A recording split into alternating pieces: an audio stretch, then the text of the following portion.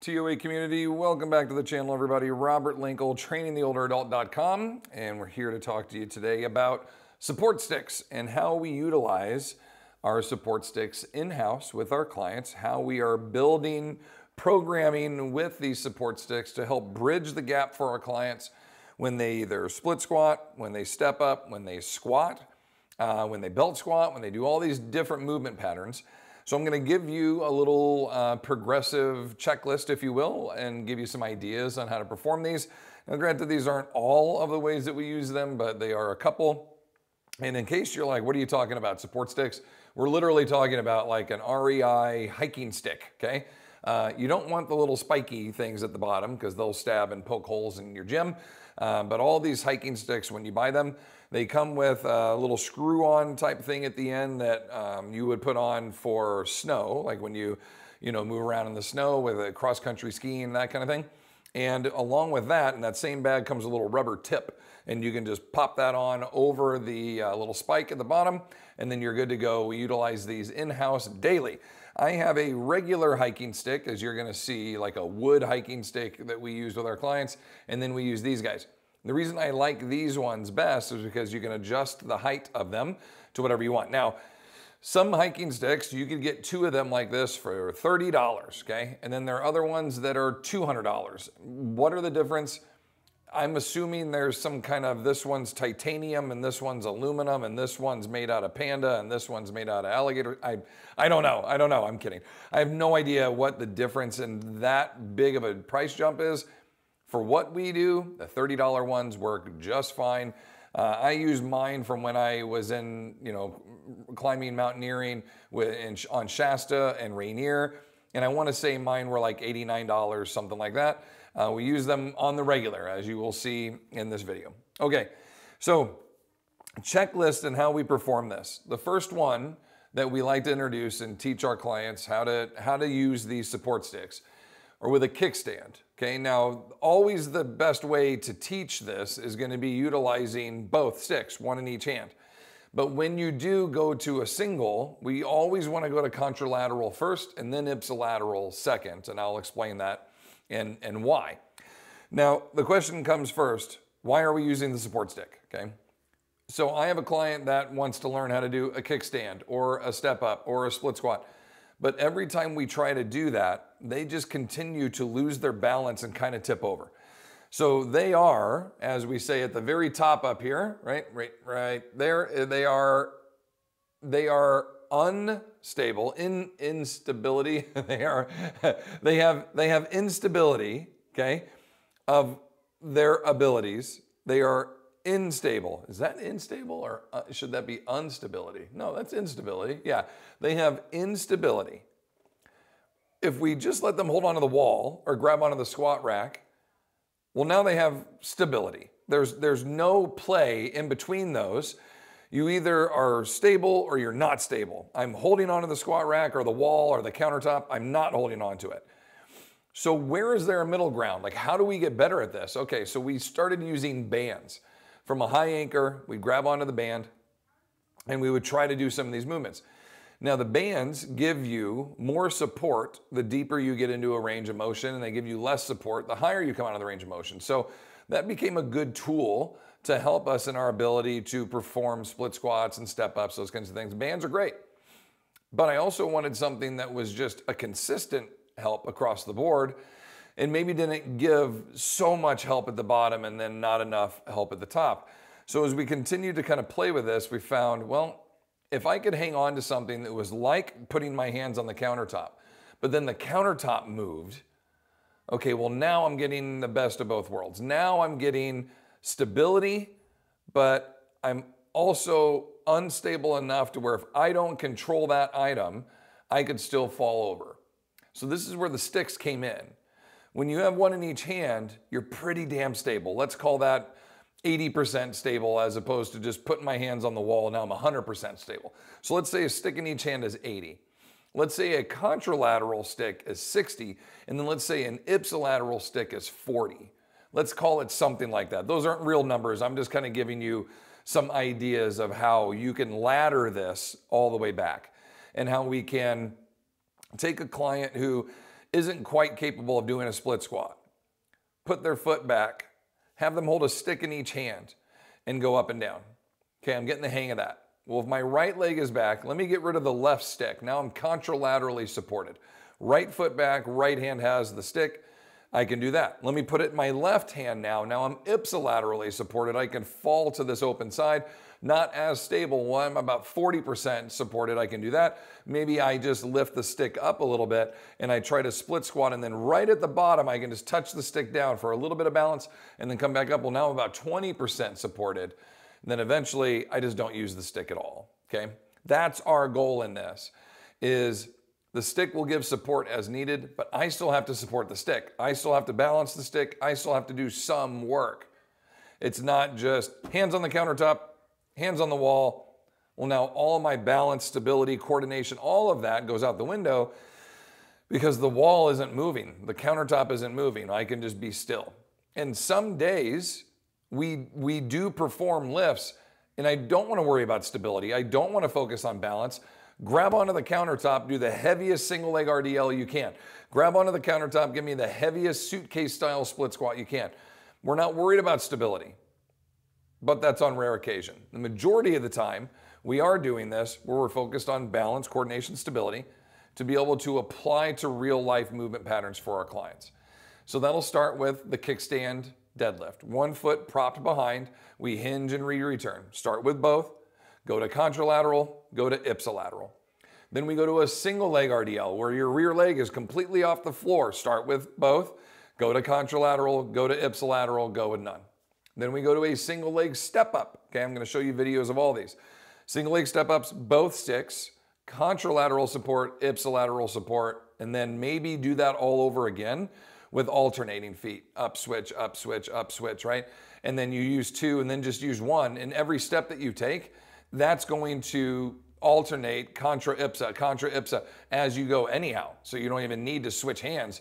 You'll switch stabilities while you're doing the step ups, which is even cooler because if I put a weight in my hand while I do these, well, now I'm building more strength needed. I'm actually tearing and building more muscle fiber that I need to perform these lifts, but I have a stick support to help me in my range of motion.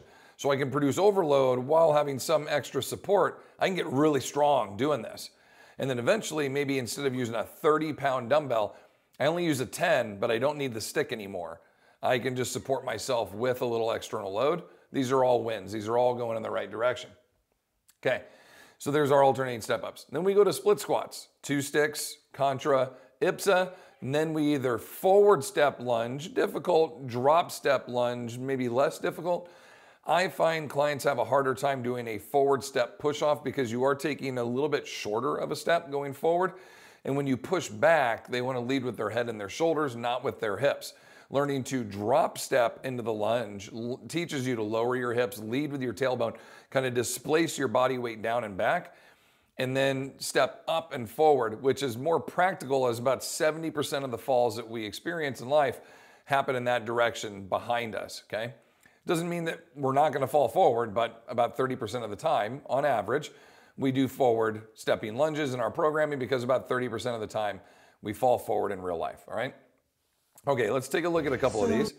Now, as we're going through this here, this starts with the belt squat. Linda's up on here, and I've got Cooper up on here rehabilitating both with knee injuries, right? For both of these, Linda pending knee replacement, Cooper recovering from a massive knee injury. Both of them benefited greatly from the belt squat, but needed some support. So they started with the sticks to help them establish the depth, help them get deep, help them control their postures. And then as they started to progress and get stronger, we started to move to one stick, holding in the middle with both hands, and then eventually just no stick at all. Cooper in a week was able to do that on his own. Okay, here are some forward stepping lunges, and you can see some of our clients are doing gate steps while others are doing full lunge steps. It just kind of depends on the client. They even have load for those that are using sticks like Joan, okay? She has a load, but she's trying and attempting to do a bit of a flexed knee gate step. Here we are, and she's next to the counter and wants to use that counter. I give her the stick instead so she can practice this forward step, push off, forward step, push off. We're practicing bigger gait steps, building her confidence, okay? Here's Elaine performing a contralateral drop step lunge. Look how comfortable she is. The contralateral leg, the left leg, very supported. Oh, we go to ipsilateral, a little bit harder, okay? A little harder, not as confident. She fell a little bit on that one, right? You can see that she's got to like overshift and kind of counter to that side. It's a little bit more difficult, okay? Here we are with just a traditional split squat. We're gonna load that up, okay? Let's look at that one more time. Load that up. She's got a 9-pound power block in her hand there while she's performing these split squats. But this is where I was talking about. She's not really active in that arm until she's right at the bottom and she's changing directions, okay?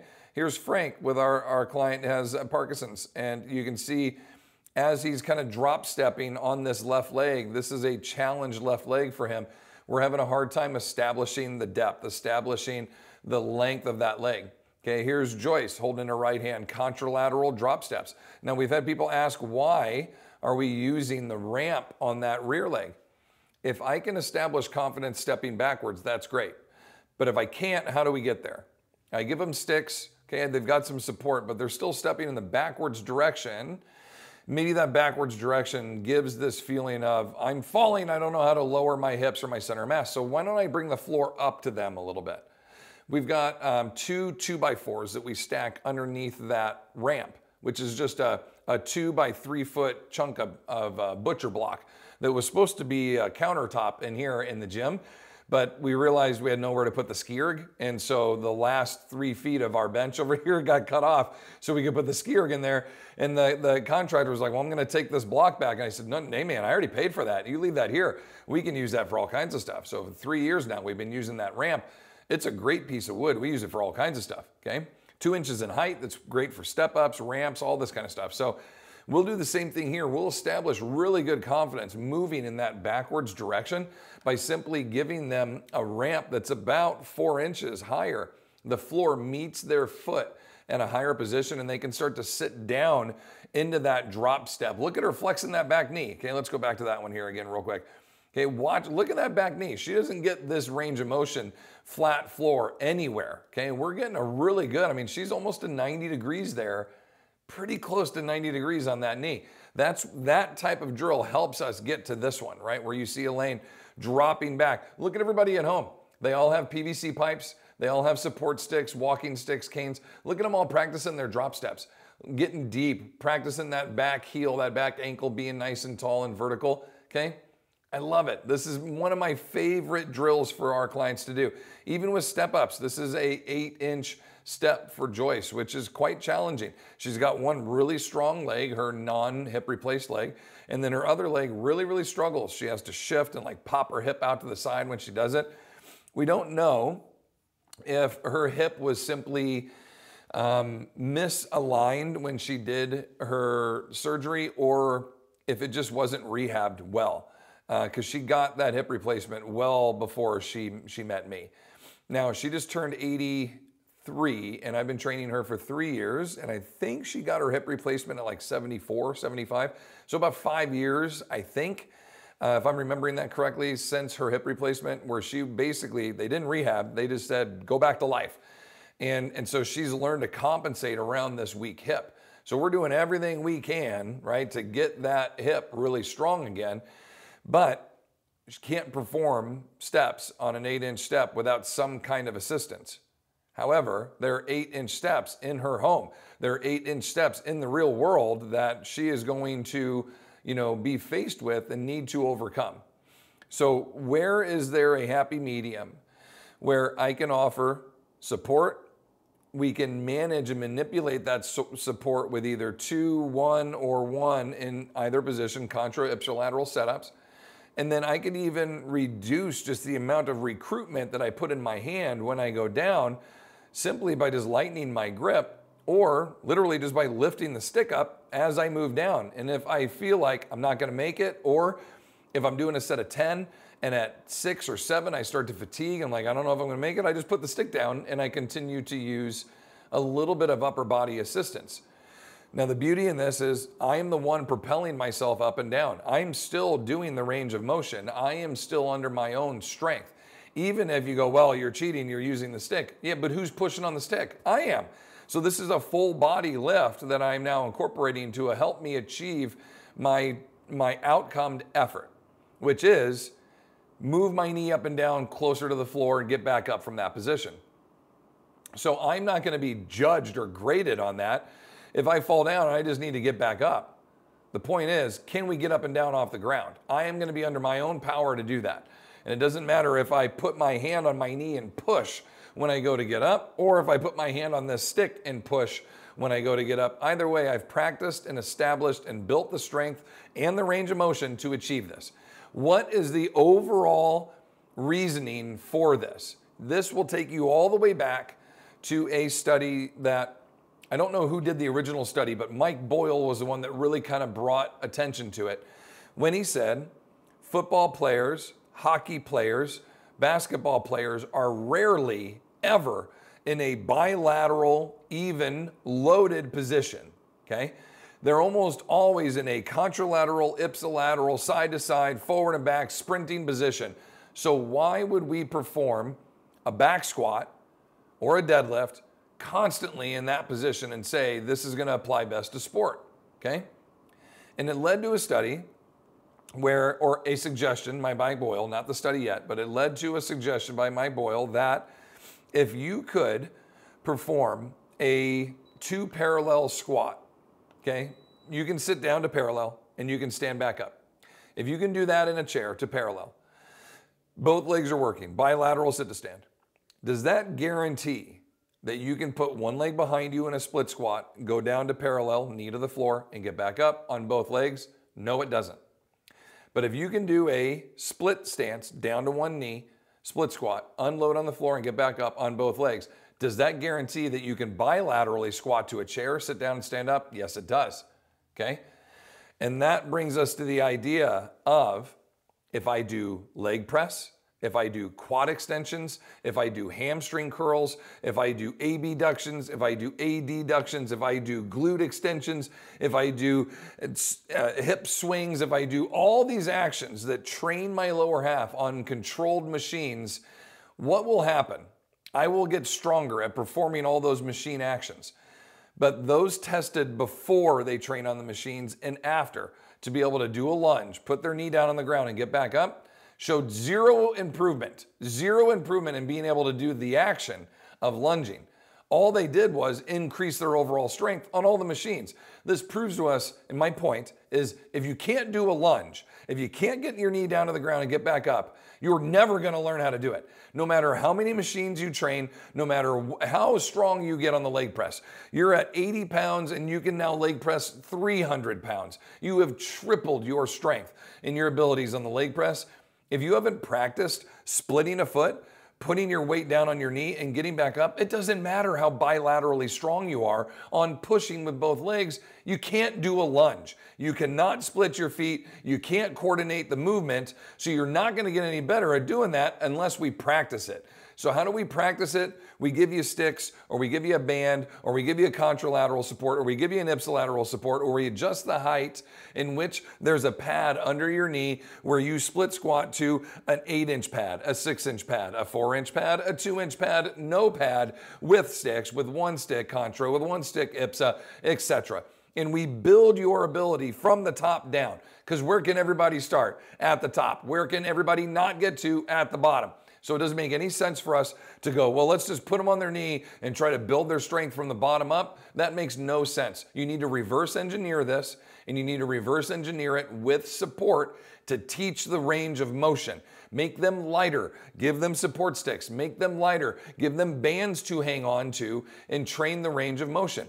That action, paired with all those machines and sit to stands and squats and all the other shit we just talked about, paired with all that, will ultimately help them perform better lunges because the strength gains are great. The bone density is great. The joint elasticity and the ligament and tendon stability and all that, all great. But are they learning how to perform the neuromuscular patterning of getting down to a knee, unloading, and getting back up, which is going to happen if they fall? No, it doesn't. So that's why we have to practice this. That's why this style of training is so valuable to this specific population, 50 and over, deconditioned, undertrained, soft bones, soft muscles. You don't have the ability to get back up and down off the ground, or you're not quite sure, then you should probably start with some hiking sticks and start reverse engineering your strength to help you get to the ground and get back up again. Because if you fall and no one else is around, are you going to be able to get back up again? If you can't answer that question, you're in trouble.